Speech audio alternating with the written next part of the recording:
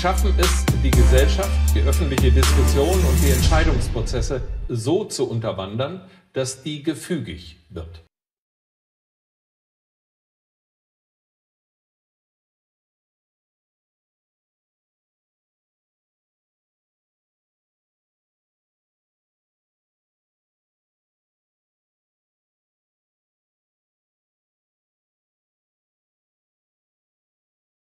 Bnei David. This is the most important, perhaps, educational facility.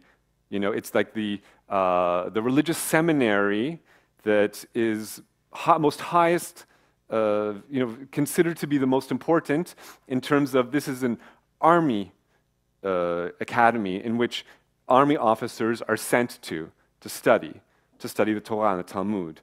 So, in the settlement of Eli, at this academy, you have rabbis teaching these lectures, and I'm just going to give you some quotes directly from the Hebrew so you can evaluate what kind of messages are being put forth and passed on. So here's Rabbi Eliezer Kashtiel, and this is what he has to say to his students.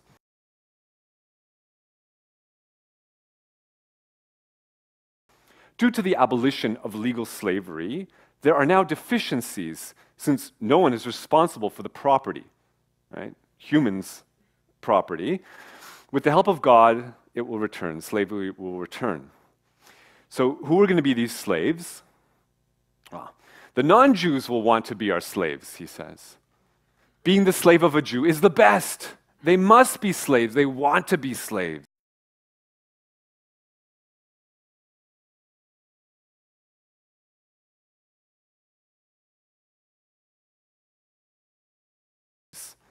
Instead of wandering the streets, being foolish and violent, harming one another, now his life begins.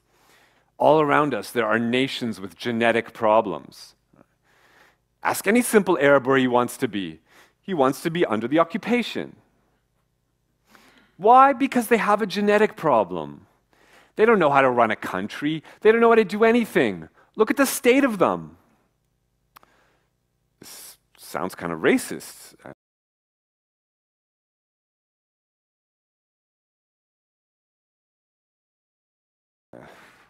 Yeah, he goes on. He says, yeah, of course racism exists. Are we unaware that there are different races in the world? Is it a secret? Is it untrue? What can you do? It's true.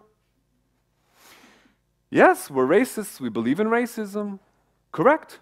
There are races in the world.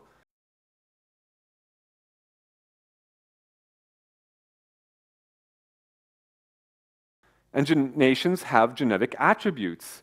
So it requires of us to consider how to help them. Racial differences are real, and this is precisely a reason to offer help. Okay.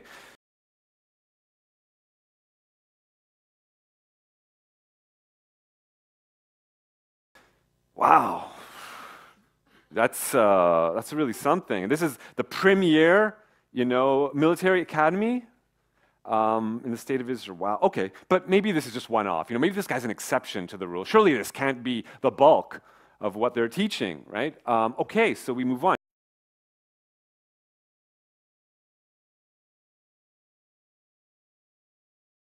Here's another rabbi, Giora Redler, and what he teaches, takes a different tack. What he'll have to say is about the Holocaust. He says, the Holocaust wasn't really about killing the Jews. That's not the Holocaust. Okay, so what is the Holocaust?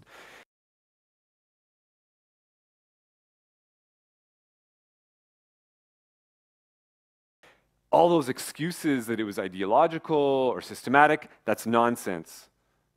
Because it was out of ideology, in a way, it was more moral than if it was just people just murdering, right?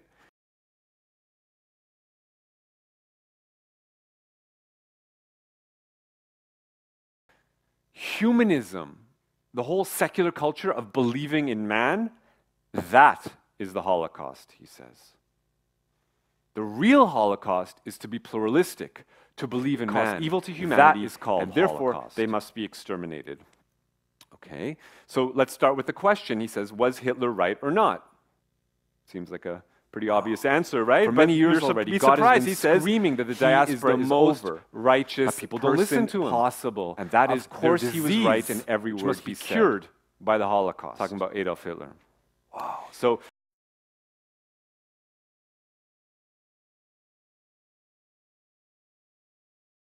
Jewish people living anywhere in the world other than the state of Israel, that's a disease, and the cure for this disease is to genocide said Jews. Wow.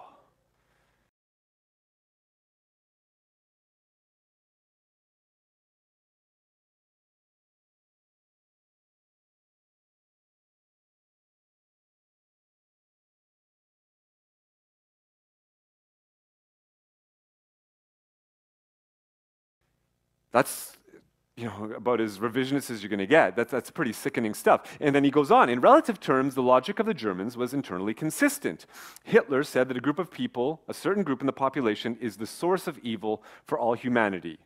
They cause evil to humanity, and therefore they must be exterminated.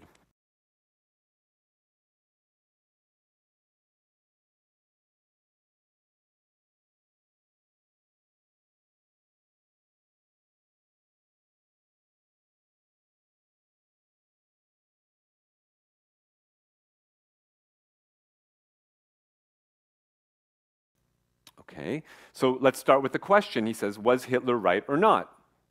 Seems like a pretty obvious answer, right? But you'll be surprised. He says, he is the most righteous person possible. Of course he was right in every word he said.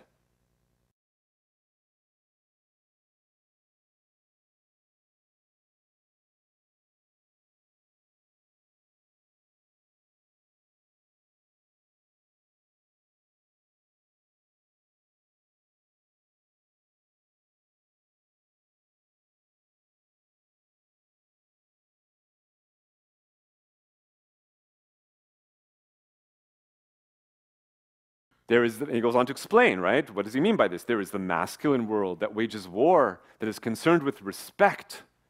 And then there is the soft, moral, feminine world of turning the other cheek. This is how these are the intonations that he actually uses when he gives it. You can watch it all online, of course. Incidentally, these videos are easily accessible.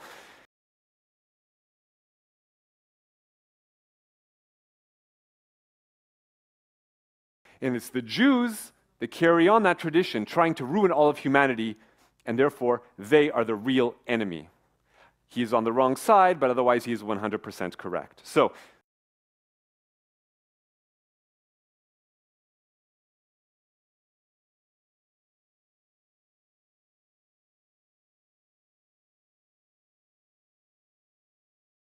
briefly, he's saying Hitler is saying that the correct way to be is strong, to believe that might makes right.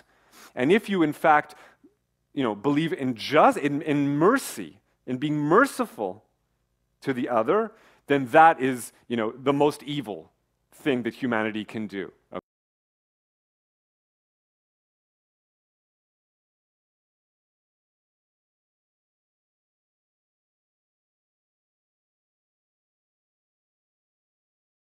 Okay, and so Hitler was incorrect in ascribing that feminine, merciful quality to Jews. In fact, it wasn't Jews, but that attitude to believe that might makes right and that mercy is evil, that's 100% correct, according to Rabbi Redler at Israel's top military academy.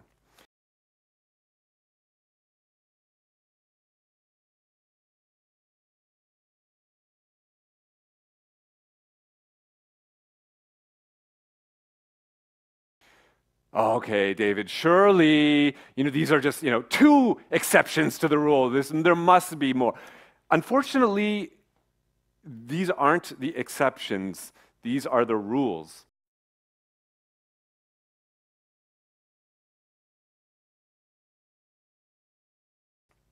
So we'll hear from another rabbi at that academy, Yosef Kellner.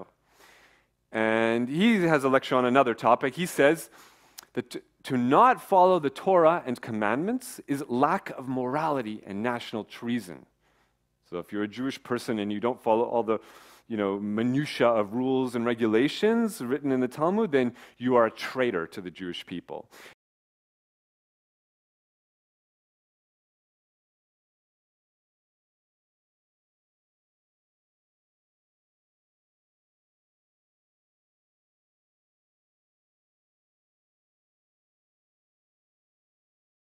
In fact, it's called genociding a people, he says. That's genocide, to be a secular Jew. You are not a national criminal, you are an international criminal. It's called crime against humanity. So now, can a nation protect itself from the traitors within? According to most, traitors are sentenced to a bullet in the head, everywhere. For those who betray them, every sanction is legitimate, up to a bullet in the head.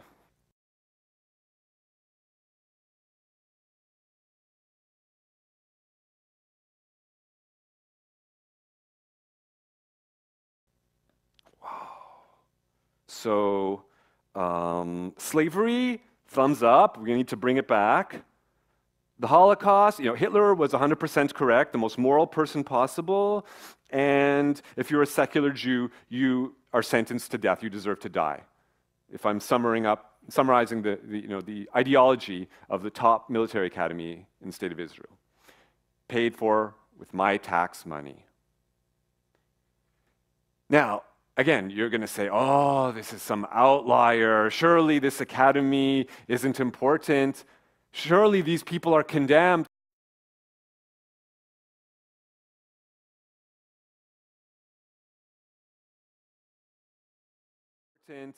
Surely these people are condemned. Come on. This is the headmaster of the academy, Eli Sadan, and here he is a couple years ago receiving the Israel Prize, the highest prize in the country. Okay, receiving it from the education minister at that time. Prime Minister Benjamin Netanyahu is there congratulating him. Okay, now I should point out that coming up on the April elections that we just held a few months back, of course, everyone running for election wanted to come to this important academy to be able to speak to the students and kind of get them excited about the idea of voting for them, perhaps. But the headmaster did not allow Bennett, the education minister, and he did not allow Netanyahu, the prime minister, to speak to the students. The only politician he allowed to speak to the students was his favorite politician, and that's this man, who, previously the chief rabbi of the Israeli army. Now, Netanyahu just made him the most recent education minister. This is our new education minister, Rafi Peretz. And Rafi Peretz, what does he do now that he's our education minister? Well, if you can imagine this, he gives a prize to who? Who does he give a prize to? This man, Yitzhak Ginsburg. Now, I'm going to be bombarding you with names, and I don't expect you to remember almost any of them, because come on, right? But if you're going to remember one name, maybe just this one, because this is probably the most racist rabbi in the country. And quite sickening. And at that, he, a decade ago, published a book called The King's Torah, or Torat HaMelech. And this book, it's like a theological treatise. It asks the question, under what circumstances may a Jew kill a non-Jew? And he comes to the conclusion that pretty much under any circumstance, he writes there is justification for killing babies if it is clear that they will grow up to harm us. So,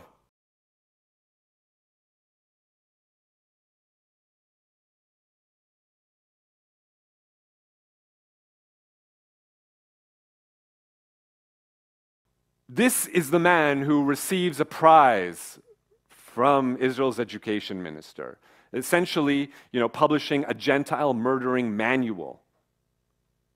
Oh, so what, they didn't report this in the Basler Zeitung? So, I mean, is this not ridiculous that I have to fly all the way over here and burn up all these fossil fuels to explain this to you, this basic stuff?